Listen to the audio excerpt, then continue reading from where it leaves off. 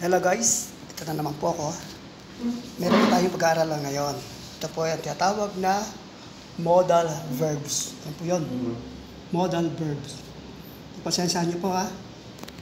Nasulat po rito kasi pangit po ako magsulat ang aking tendency. So, pag sinabi pong modal verbs, ito po yung sinasabi. Modal verbs. So, are used with other verbs to express ability, obligation, possibility, and so on. So, unahin po natin gagamitin yung may. May modal verb po yan, may. Hindi po yan pangalan ng babae o pangalan ng calendar natin. May, may. Ibig sabihin po yun, may kakayahan. Kaya nga may. So, ito po yung sample.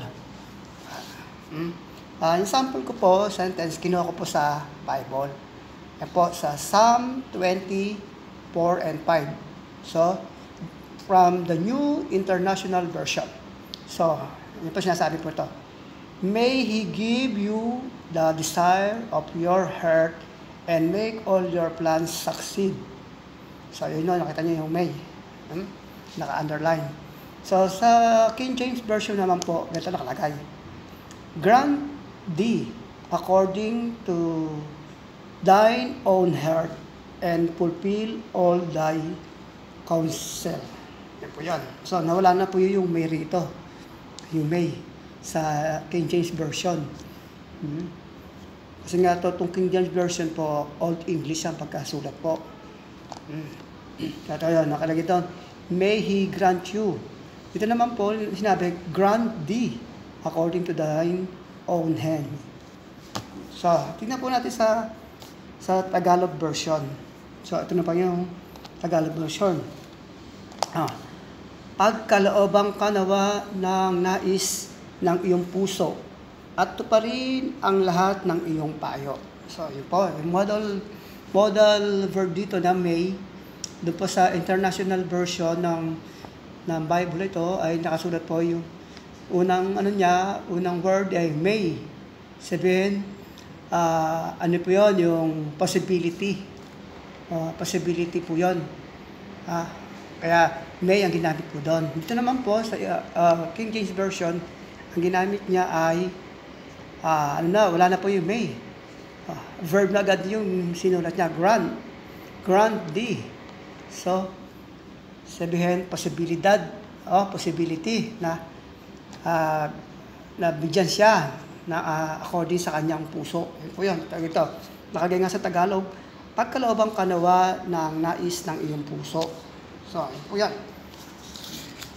Yan po sa pa. Susunod mo po ay, tingnan natin yung sulat ng may. Ito naman po, may. So, ito po yun, nakita niyo yun, may. So, according po sa King James Version ng Psalms 124 verse 1. So, ito nakalagay po doon. Ginamit po rito yung may. Sa verse 1. If it had not been the Lord who was on our side, now may Israel say. So, tingnan po natin sa international version. Paggamit po ng may. Yan na po yung may. Yung modal verb na may. So, dito naman. If the Lord had not been on our side, let Israel say. So, nawala na po yung may. Dito nyo, may. Now, may Israel say. So, posibilidad din yun. So, let Israel say. Doon po sa international version. Tingnan natin po ang pagkasali naman sa Tagalog, sa Filipino language. Kung hindi ang Panginoon ay naging kakampi natin, sabihin ng Israel ngayon. So, ayun na po yun. So, binanggit po rito yung modal verb na may, doon po sa King James Version, yun po, sabihin posibilidad na may Israel say. Ngayon, dito naman sa International Version, let Israel say. So, yung let po ay modal verb din yan. Mamaya pag pag-aaralan din po natin yung gamit ng may, ng let. So, ano po yan. Ito po yung susunod na pa, na let naman po. Ito naman po, yung may, tsaka yung let. So, andun pa rin yung unto. So, ito po yung binabanggit po rito. Sinasabi po rito, Psalm 119, 116, King James Version. Uphold me according unto thy words, that I may live. Ano po yung may? May. So, ito po yung unto. So, and let me not be ashamed of my hope. So, ayun po sa King James Version, yung paggagamit ng may. That I may live. So, tingnan po natin sa International Version. Sustain me according to your promise, and I will live. Do not let my hopes be dashed. So, yun po, pagbanggit po doon. Ito naman po, tingnan natin sa Tagalog version naman. Kung ano po yung doon. Alalayan mo ako ayon sa iyong salita upang ako'y mabuhay. At huwag mo akong hiyain sa aking pag-asa.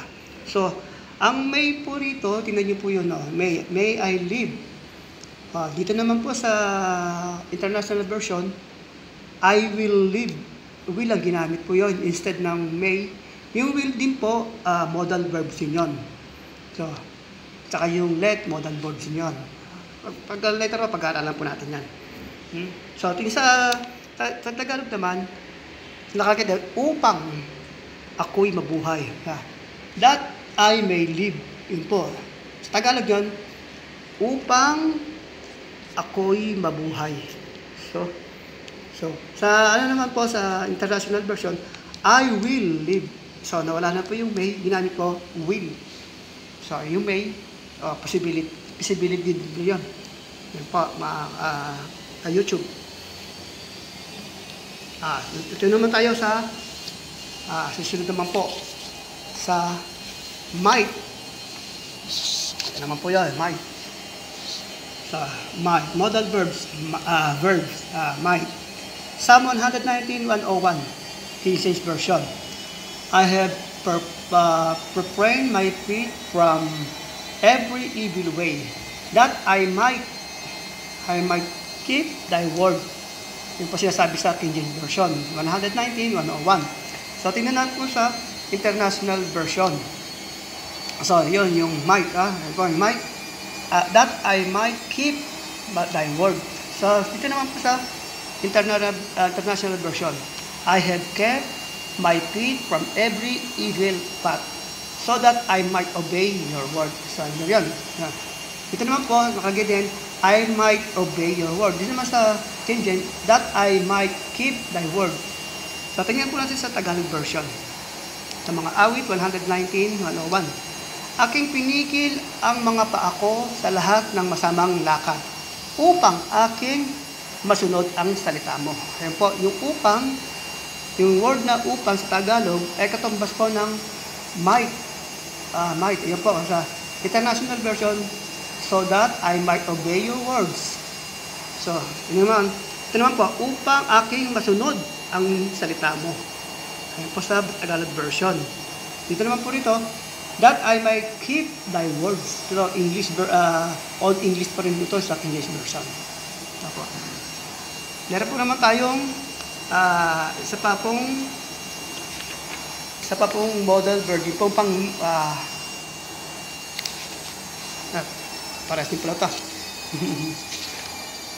Parehas din pala ito yun. Ayan. Ito naman po yung let.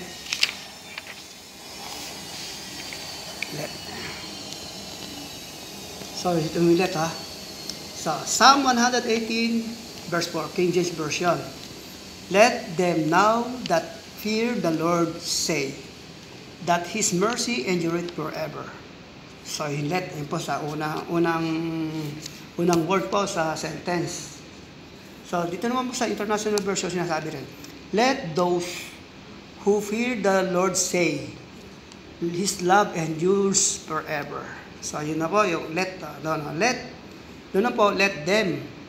Doon din naman po, let those. Sabihin, plural form din yun, ginamit yun. Ha?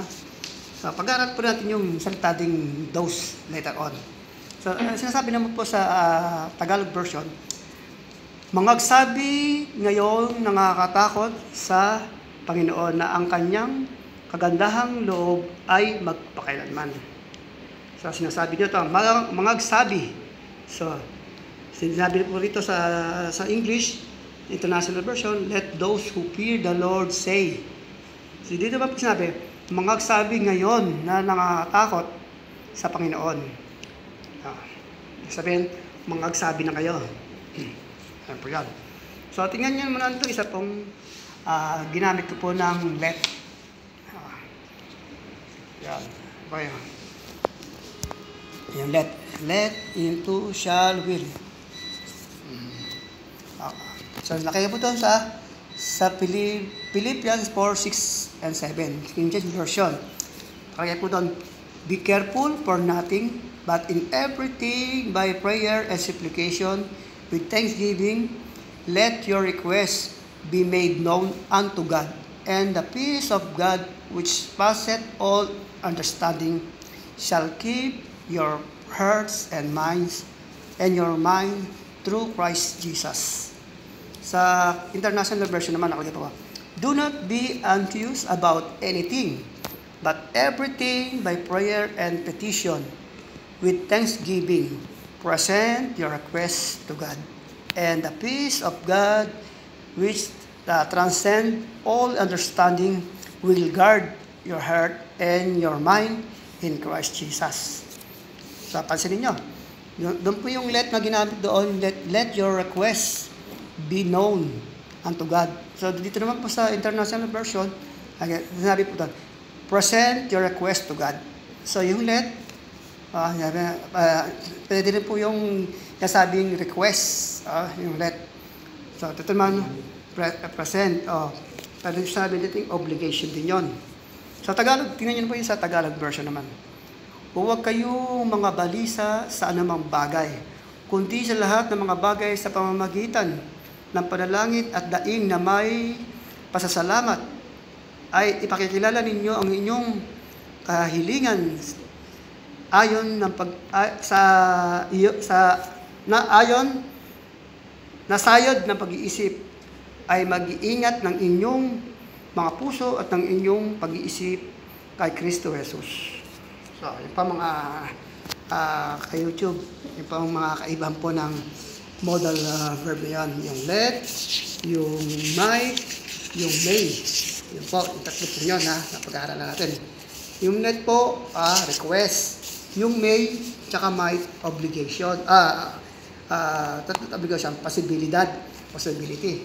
So, yun na po mga ka-YouTube. Sana po may natutunan kayo. Sa susunod po, marami po tayong pag-aaralan pa. Kung sa grammar na sinalin ko sa Tagalog. Tinatawag po ito na bilingual instruction. Salamat po. Ito po ang inyong maestro.